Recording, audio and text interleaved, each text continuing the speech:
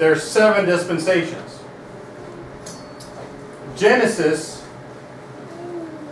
in the Old Testament, the world started time, according to when God said it, was 4008 BC. It has not been around for billions and billions of years, like Carl Sagan has said. The Old Testament has spanned over 4,000 years. So 4 out of the 7 dispensations has already passed. You remember, here's another example. How many days did it take for God to create the earth, heavens and earth? 6 he created 7 days.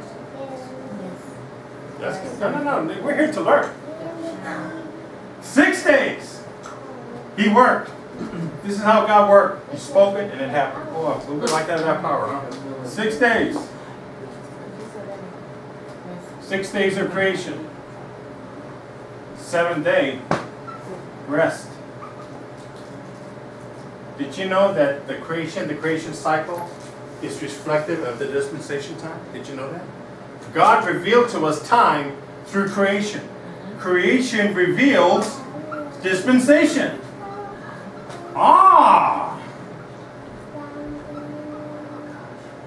The book of Psalms say how many years we have on this earth? 70, right? 70 is 7 cycles of 10. Now some of us live longer. That's a blessing. But there's that number 7 again. 7 cycles of 10. 7 is included. 7 of rest. 7 is the last time we're here on earth. Now, there's 7 dispensations. Genesis recorded everything exactly in 4008 BC. That covered over 4,000 years. So if that's 4,000 years, that's 4 dispensations gone. That was the Old Testament era, the era of the prophets. What's the year that we're living in now, AD? 2014 AD.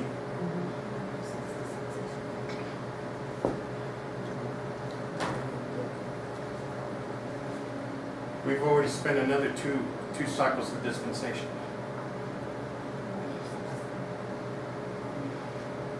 That 6 dispensations gone, already spent. 8 and 14 and 22. According to the Gregorian calendar and Jewish calendar, you ready for this? In 22. Are you getting excited? The time adjustment from the Gregorian calendar to the Jewish calendar. There was a time period that had to be adjusted. So you got 6,000. 22. From the cycles of this is wrong. This is overlapping. This is actually underlapping. In the Jewish calendar, most days have 30 days and some have 29 days. The Gregorian calendar messed all that up because of the equinox, and they try to line it up with the stars and the sun and all that baloney. Okay? Here's the thing. When you look at that,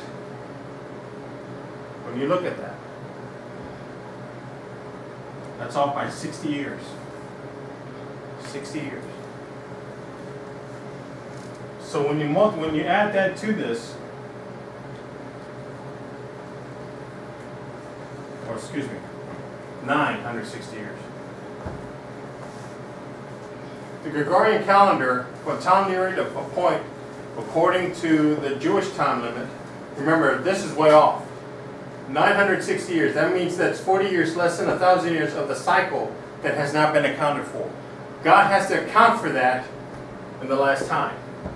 That's 982 years in this cycle. You totally lost us. Okay. The time period from the Jewish and the Gregorian, the time that they were off by, was 960 years. Where do you get that? I get that from the time. They don't go back to the Genesis period. They go back to their own period. And they cheated each calendar a days here, a few days here. Remember leap year? That's another 4 years that they've taken away from this calendar. They're going by the sun, the moon, and stars. God is going by his Jewish calendar of prophecy. It has thrown everything off by 960 years. So you're saying that the Bulgarian is off from the Jewish. by 960 60 years. Right. Okay. Because of leap year and Leap year and all the times that they have adjusted to fit their equinox in their system. right. Okay. But here's the most important thing I'm trying to get you to see. This is a rough estimate. So right now we should be at 600 6,000, about 982. 6,900 around there. for the year from the Jewish calendar. From the Jewish calendar. But here's the point I'm trying to make. Dispensation. How long is the millennial reign of Christ? 1,000 years. That's the last dispensation. That's the seventh one. That's 7,000. Yeah, that's right. That's how close we are. How close are we? Very close. We're in approximately, if you're going by time, about 100 years, give or take. Really? Around there. Maybe you're off.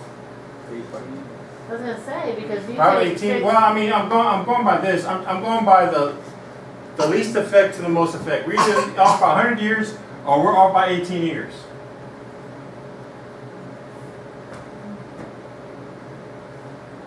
So if you're 40, you will probably see Jesus when you're 58. I'm not 50, so I should see by the time I'm 70. If you're 24, 42, Maybe. 28. What are we saying here? We are the last generation. Very close. We are close. And I need my friend, my professor friend in Landmark to help me on this and to set if I'm wrong. But when you look over the dispensations by themselves, 4,000 of the Old Testament, 2,000 in the New Testament, that's already 6 dispensations gone, used up. We are working toward the 7th dispensation, which is the 1,000-year reign of Christ. Are y'all following me? Are y'all getting it? That's right. So that's how the creation goes with this. that. He took 6 days of work. On the Right. 7th day he rested. There's So 6 days. dispensations, and then the All 7th right, is where the we're gone. the 6,000 years of dispensation represent the fulfillment Right, of the first prophecy. days, right. The 7th is the 1,000-year reign where Christ will reign on this earth. And it's the year of rest, like the day of rest. Now, when I taught you all, we'll take a semester in college. You know what a semester is? About 3 or 4 months. I don't have 3 or 4 months in college work.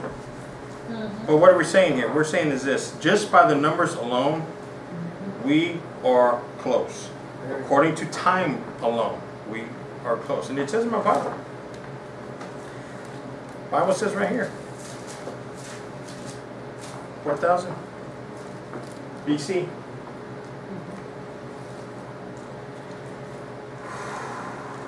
Yeah.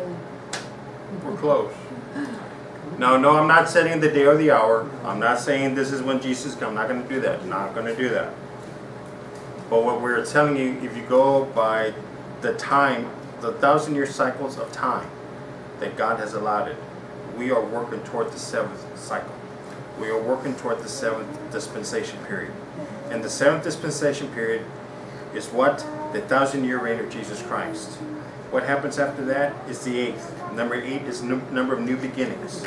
The new beginnings is eternity. So the reign of Christ is when we're erected. Right.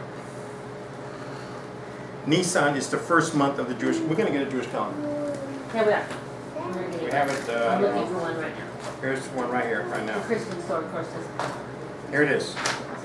If you want to know what your birthday lands on, if you're born in March and April, you were born in the same month that Jesus was born. Anyone here born in that month? Nope. Okay. No yogurt coupon. Now, I know what mother was born, does that count? but here it's right here. If you don't want to see, we're going to get a Jewish calendar.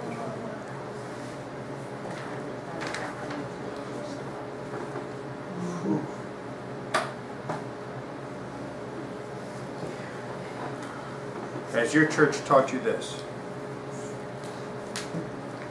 It better. If your church does not teach you this, you need to come here. We will teach you the truth. That's all we do. That's all we do is teach the truth. That's all we do. We're getting closer when Jesus comes back.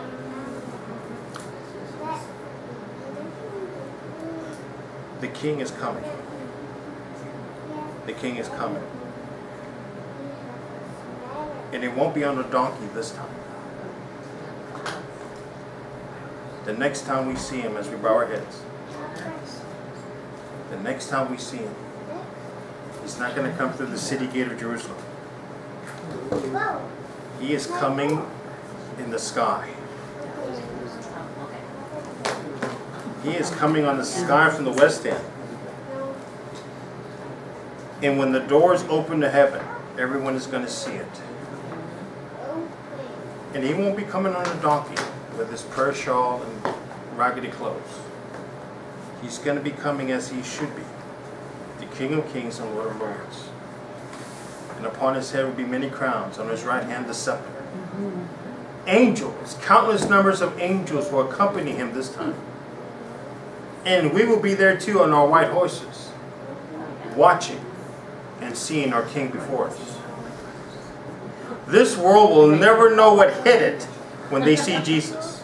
This world will have no idea what's going on until they see Jesus. It will shake the very foundations, period. And this time, like it says in Philippians 2:11, that every knee shall bow and every tongue shall confess that Jesus is Lord. There will be no doubt. There will be no denial. Everyone will submit that Jesus Christ is Lord. There will be no rejection. As we bow our heads, this is a prayer for y'all. This is time that Jesus will spend with you now. The next time some psychology class or some sociology class or someone asks you a question, who would you want to invite to have dinner with you at your table? I want you to remember someone that's already there. His name is Jesus. He's there. He's there with us. When you go to sleep, he's there with us. When you wake up, he's there with us. Jesus is with you. What king can say they're with their people all the time? What king could be like our king? What king can love like our king? What king can sacrifice? Kings want sacrifices to them. He sacrificed for us. Kings usually want and demand. Our king gives and gives and gives more. Our king asks for proof of your loyalty to him. This king is so loyal to you, he died for you. So as we bow our heads, may the Lord bless you. May he open your eyes to how close he is at the door. But more importantly, do you know this king? Heavenly Father, we come to you in the name of Jesus. We praise your name. You are our King. We confess it. You are the Messiah. You are our Lord and Savior. Heavenly Father, you are the only begotten Son of God. You are God in the flesh. We worship in you and we praise you. You are so merciful and loving to us that you give us truth and you reveal truth to us. We should take this truth and hide it in our hearts and apply it in our witness. Heavenly Father, we thank you, Lord, for you, the King that abundantly forgives and abundantly pardons. You love us, you watch over us, you protect us, you guide us. You're with us every day. You are hands-on. Everything you're hands-on in our lives, Lord. And we invite that, we want that. We want your loving attention to every detail in our life. We want you to tell us and lead us and direct us as a shepherd to his sheep. Heavenly Father, we pray for those that don't know the Lord Jesus Christ right now, and we pray that you may bring them to your Son. The most important thing that we can do is pray for those that are lost. Heavenly Father, there are people hurting, looking for answers, suffering right now. They need to hear the good news of Jesus Christ. May you use this YouTube network to reach those out there that are lost. May they hear the words of Jesus and be saved by his blood. And Heavenly Father, that's the only purpose of this church, Lord. The only purpose that we're here It's because of you. To tell about you, to worship and praise you, to point people to you. And Lord, let our lives reflect that as well. Use our lives as a testimony to a lost world around us with our friends and our family, that they will be closer to Jesus as well. For the most important thing in our life, Lord, it's not what we have or who we are. It's you. We thank you, Lord, for your love. We thank you for your sacrifice, for your patience and your mercy and your forgiveness. But most of all, we thank you for you. Thank you, Lord, in Christ's name. Amen. Yeah, almost a couple months and days.